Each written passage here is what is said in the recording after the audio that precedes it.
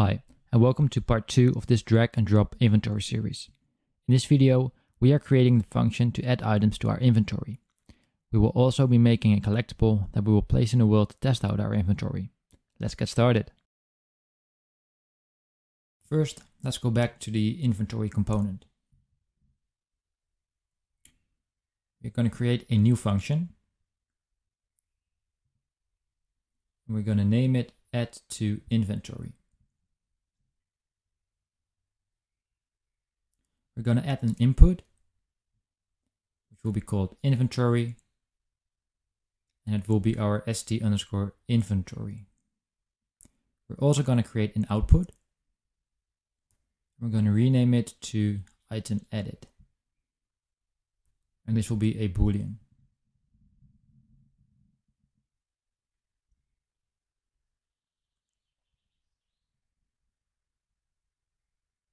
Right-click on inventory and promote to local variable. Rename it to inventory ref.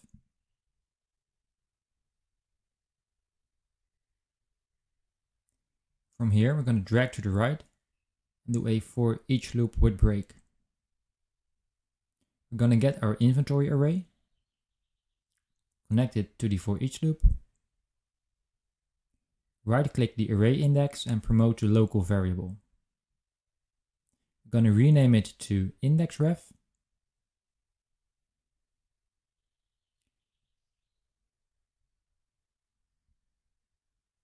We're going to right-click the array element, split struct pin.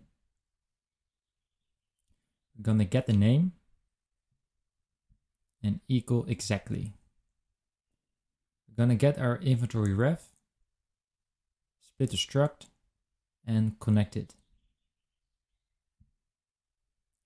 We're going to get our quantity and check if it's less than our max stack. We're going to create an AND boolean. And from here we are going to create a branch.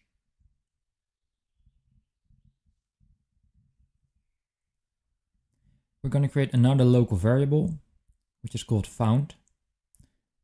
Drag, set, connect it to the true output, and connect it to the break.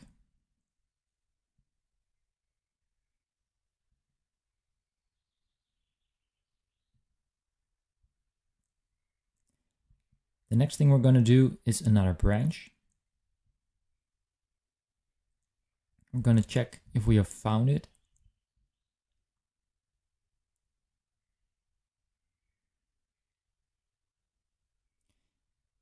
We're going to get our inventory array. We're going to get a copy. The index will be our index ref. We're going to split. We're also going to get our array. Set array element. The index will be the index reference. We're going to split the struct. We're going to connect the name, connect the image, connect the max stack, and from quantity, we want to add 1.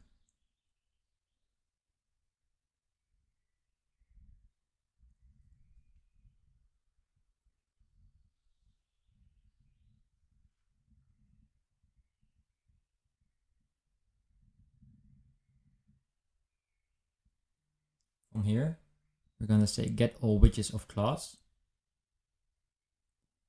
Get our inventory. We're going to get a copy. We're going to check if it is valid.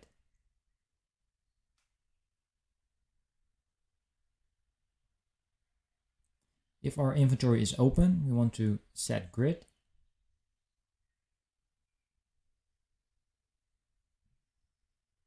We want to get our return node.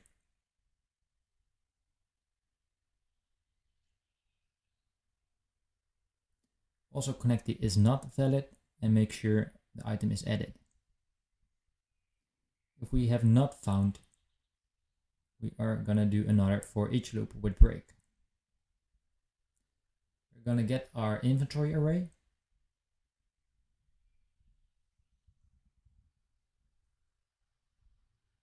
We're gonna split the array element structure.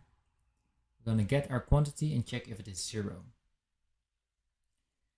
We'll also be setting our index reference.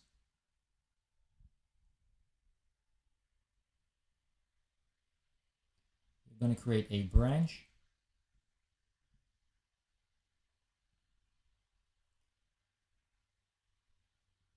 If we have found it, we're going to check found to true and connect it to the break.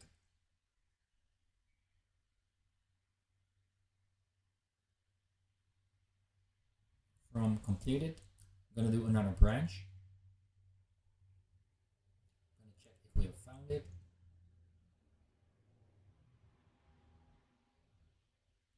If we have, we're going to get our inventory array, set array element. We're going to get our index reference. We're going to get our inventory reference and connect it to the item. We're going to copy and paste this part.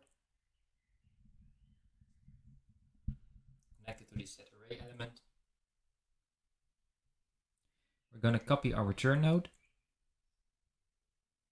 Connect it to the false and uncheck item edit. Let's compile and save. We can go to the event graph now. I'm gonna delete the create widget part. I'm gonna search for tab. Scroll up a little bit. And under keyboard events, select the tab. When we press tab, we're gonna get all our widgets. Our user inventory, we're gonna get a copy. We're gonna check if our inventory is valid.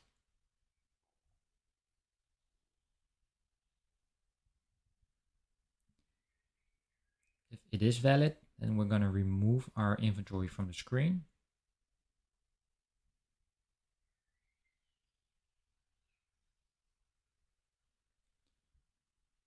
We're gonna set our input mode to game only. We're gonna get our player controller. And we're gonna set show mouse cursor to false. Now, if our inventory is not on the screen, we're gonna create a widget, and that will be our inventory. We're gonna add it to the viewport. We're gonna set the input mode to game and UI. We're gonna get our play controller. And we're gonna set show mouse cursor to true. So what we just have done is create a toggle for our inventory. Let's compile and save. We can close the component now. Now, if we play our game and we hit tab, we can open and close our inventory. Now let's create an actor to collect items and add them to our inventory. I'm going to rename it to BP_collectable. Let's open our new blueprint. And the first thing we're going to add is a static mesh. We're also going to add a box collision. As static mesh, I will select the cube. I am going to center it in the middle. I'm going to select the box and set the box extent to around 100.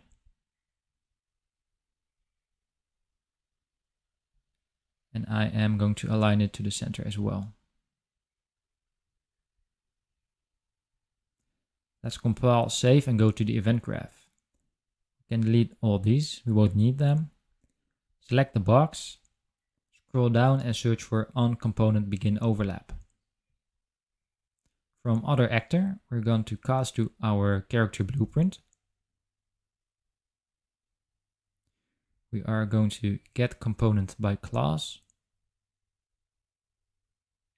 Search for the inventory component.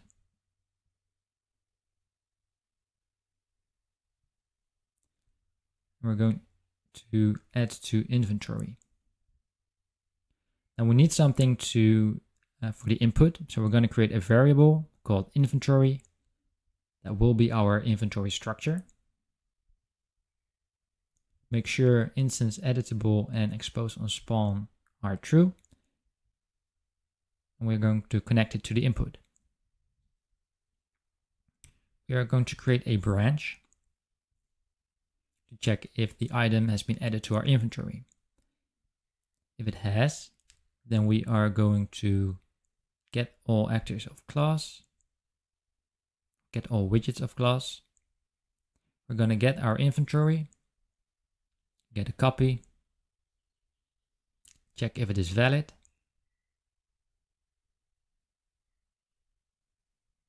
And if it is valid, then we are going to set grid.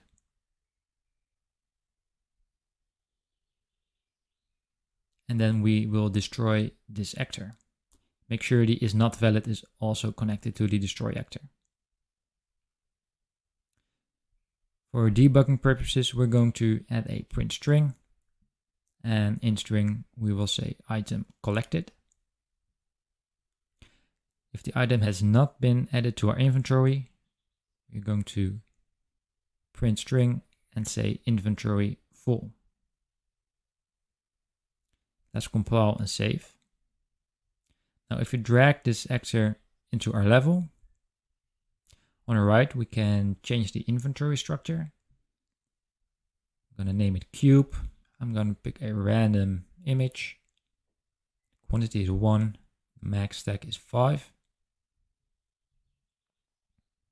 And now if we run into our object, we can see item collected and it has been added to our inventory. Now if we create a little bit more of our actor, we're going to create 6. We're going to create one more and give it a different name. Let's say cube 1. If you pick up cube 1, got a new inventory array, and you can see it's stacked up to 5, and when it's full, it will pick a new inventory slot.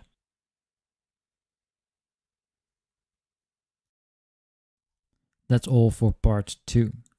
Thank you for watching. It would mean a lot to me if you would like this video, and don't forget to subscribe to my channel.